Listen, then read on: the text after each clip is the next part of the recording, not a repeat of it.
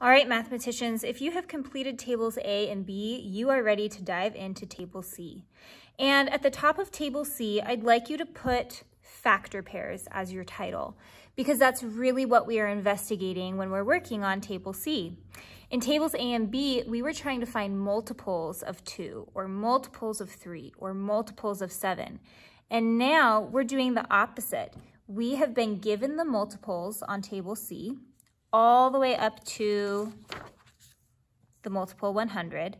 And we are going to investigate and try to find as many factor pairs as we can for each multiple.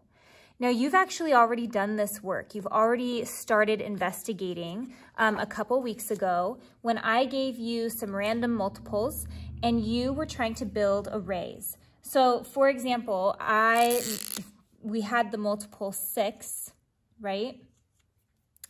You then got out 6 items, whatever yours were. Maybe they were beans, maybe they were cards. In this case, I have 6 squares. And we were trying to make equal rows or arrays. So right here, I could say that I have 6 altogether, just taken one time. And I would say that I found a factor pair of 6 taken one time. So 6 and 1 are factors of 6. And then we also said, I wonder if we can make a different array with equal rows. If I move these squares down here, then I just found a new array or some new factor pairs. I have 3 taken 2 times. Now, we also discovered in this investigation that when you're working with equal rows, you can either look at them as rows or you can look at them as columns, right? And if I'm looking at my columns, I can see 2 taken 3 times. That's the same. Those factors are the same. They just were swapped. And so I don't need to write them again. I'm just going to keep 6 times 1 and 3 times 2. And I know in my head that 1 taken 6 times and 2 taken 3 times would also work. So you've already done this work. We are now going further with it, and we're going to investigate multiples all the way up to multiples of 100. So I'm going to get rid of this really fast, and I'm going to bring back table C, but I'm also going to bring in table A as well to have handy in just a second. So I'm going to start, you can start wherever you want, but I'm just going to start at 1. This is saying the multiple of 1, and I'm trying to find as many factor pairs as I can. Well, if I only have 1 square, I can't do anything else. It's just 1 square, right? Or 1 taken 1 time. And so next to my multiple of 1, I'm going to write my factor pair or my multiplication problem. 1 taken 1 time. That's it. If I have 2 squares, I can do 2 here, 2 taken 1 time, or I can flip them and I can do 1 taken 2 times. I'm just going to pick which one I want because I know those are the same exact thing. And I think I'm just going to do 2 taken 1 time. For 3, I know right away that's 3 taken 1 time. But 4, I know for a fact I can do 4 taken 1 time, always, right? I can always do my number times itself. Or I know that 2 taken 2 times will also get me to 4.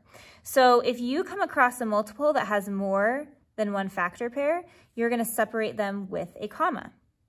Now, there's something very important about table C. You are going to need some sort of colored utensil. It doesn't have to be colored. I like it to be colored because then it pops out more. I'm going to use red.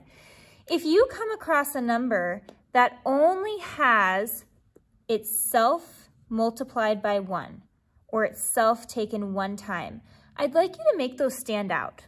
And I'm going to just circle that multiple. So I know that 2, the only way I can make 2 is by taking its own number, 2, multiplied by 1. And the same for 3, actually. I can only do 3 taken 1 time. 4 I'm not going to circle because 4 has more than just its self times 1. It has another factor pair. Okay, so that's one part of table C. Now, as you get up to these bigger numbers, like let's say 38 and that you don't know those factors off the top of your head, or they're not really easy to build with squares if they're getting too big, this is where table A and B come into play. So I'm going to grab table A because this multiple is less than 50, and I know that table A was only going up to multiples of 50, and I'm going to hunt for the multiple 38. Let's see. I'm going to go down my 2's. Oh, here's a 38 right here. And so that factor pair is 2 taken 19 times. And so I can go to table C, find 38, and say 2 taken 19 times. Now I also know that I can do 38 taken 1 time, right? I always know that. You can write that if you want to. You don't have to. I like to write it just so that I know there's more than one factor pair.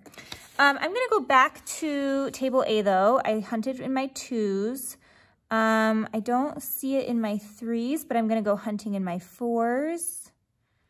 Nope, there's 36. I know it's not going to be 5's. Hunt my 6's. Nope. Hunt my 7's. Nope. Hunt my 8's. Hunt my 9's. Hunt my 10's. Okay, now I don't see them anywhere in here. And so if in table B goes to 100, so I don't even need to look there, right? So I don't have any more 38s on my table A. Now, that's not to say that there aren't more that make 38. In fact, I think there is, because I know that oh, nope, that's it. That's my only way to make 38, because 38 cut in half would be 19. So I found all my factors for 38 using table A and table B. I'm going to go over on this side, and I'm going to pick a random number. Let's see, 63. I'm going to look at table B because table B is factors greater than 50 but less than 100, and I'm going to go hunting for 63. Let's see. Nope, not in 2's. Oh, there's one. 3 taken 21 times, that makes 63. So 63 I know can be 63 taken 1 time.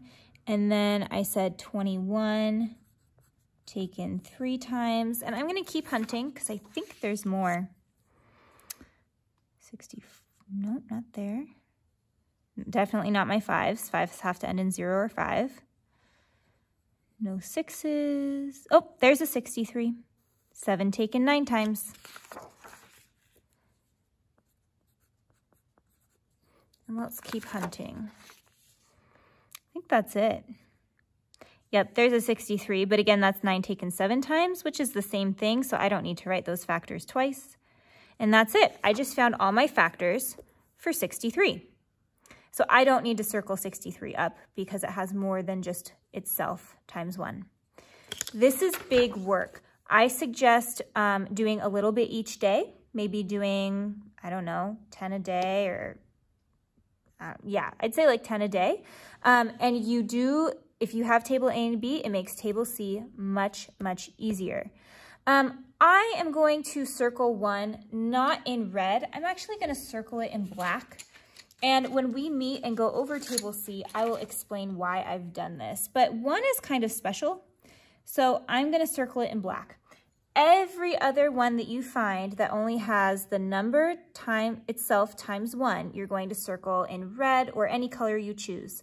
But 1 needs to be in black, and we'll talk about that when we meet and go over our investigation a little bit later.